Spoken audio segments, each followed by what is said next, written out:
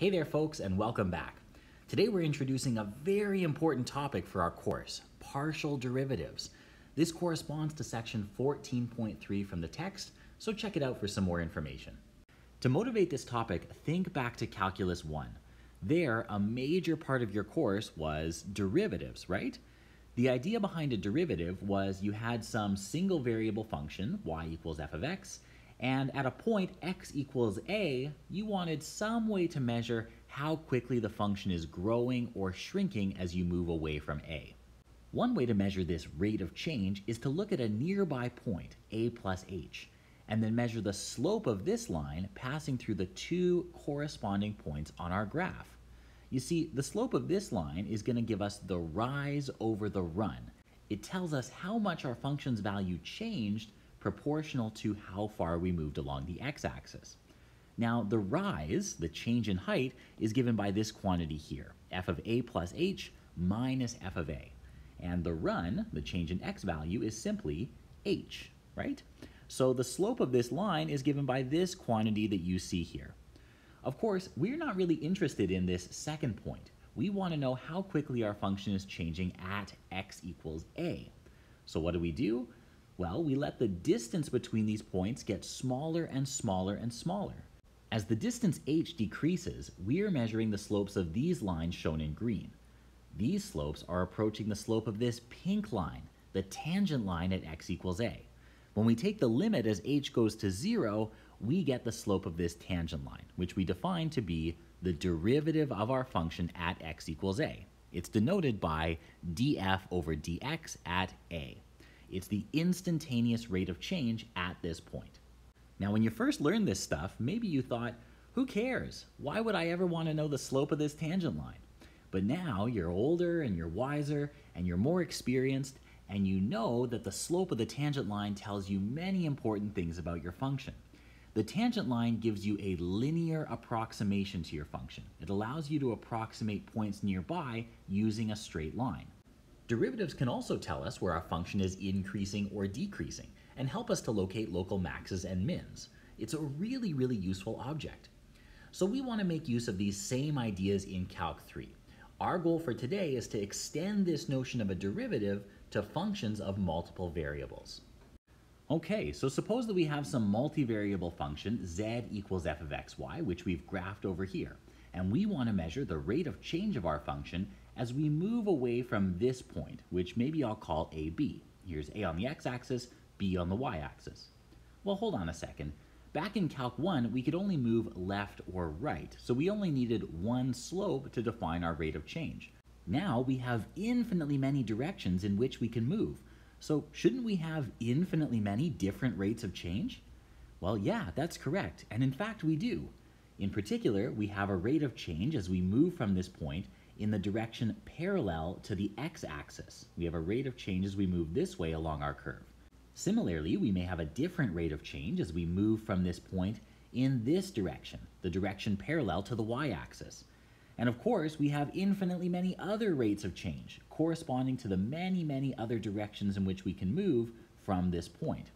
Later in the course, when we talk about directional derivatives, we'll learn how to find these many different rates of change.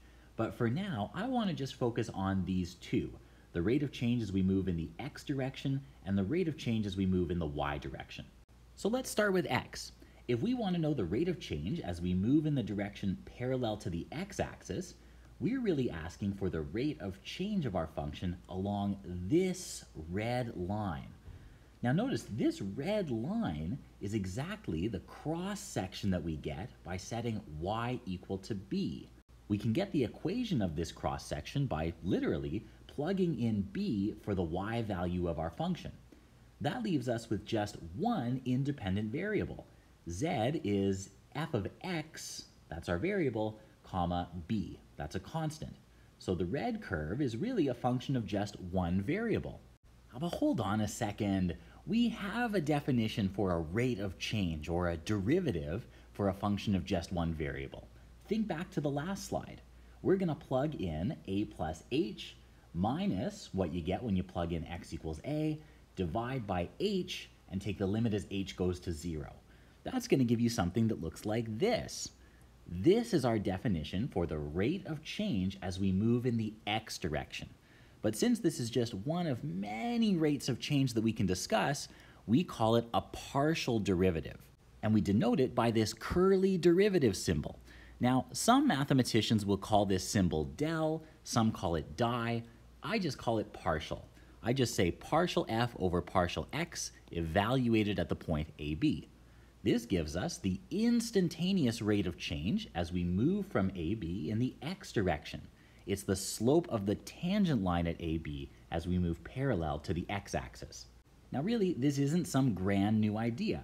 As we discussed, this partial derivative in the x direction is really just the regular derivative that you know from Calc 1 of this function, g of x, which is f of x comma b, what you get by plugging in b for your y value.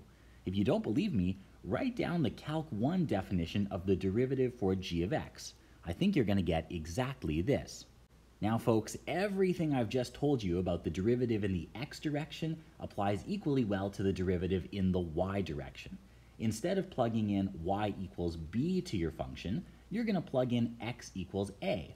That's going to give you the equation of this cross-section here. By then taking the usual derivative that you know from Calc 1, we get the slope of this tangent line in the y direction, which we denote by partial f over partial y evaluated at AB, the partial derivative with respect to y. Now let's check out some examples. We've just introduced the notion of a partial derivative with respect to x or y. But how do you actually go about computing these things? Well, I guess you could use the limit definition presented on the previous slide, but just like in Calc 1, the limit definition of the derivative is pretty bulky and not very efficient. In Calc 1, you pretty quickly abandoned your limit definition of the derivative in favor of all your fancy derivative rules, right? Well, we're going to do something similar in Calc 3. Remember, a partial derivative is just a regular derivative, but you treat all the other variables like constants. And in practice, that's how we compute these things. So for our first example, consider this function. F of xy equals x cubed root y plus sine of pi y. We want to compute the partial derivatives with respect to x and y evaluated at the point 1, 1. So let's start with the partial with respect to x. We're going to differentiate this function with respect to x, treating y as a constant. When I differentiate my first term, I'm going to get 3x squared, and this root y is constant. I leave it alone, 3x squared root y. The derivative of my next term with respect to x is 0. The derivative of a constant, which is how we're thinking of this term, is 0. So my partial with respect to x is simply 3x squared root y, and at the point 1, 1, that gives me 3 times 1 squared times root 1, which is 3. We do the exact same thing with the partial derivative with respect to y. We take the derivative of this first term, pretending that x is a constant, so x cubed is left alone. The derivative of root y is 1/2 y to the minus 1/2. Now I do the derivative of this next term. The derivative is not 0 now because we're differentiating with respect to y, but using the chain rule, I'm going to get pi cos of pi y. This means that at the point 1, 1, my partial derivative is given by, well, what happens when I plug in 1, 1? My first term becomes 1/2. My second term becomes pi cos of pi. That's 1/2 minus pi. Now this discussion has all been about functions with just 2 variables, but it turns out that all of our definitions and techniques for working with partial derivatives can be easily extended to functions with n variables. So for example, consider this function, ln x times y squared minus y e to the z. What are the partial derivatives of this function with respect to x, y, and z?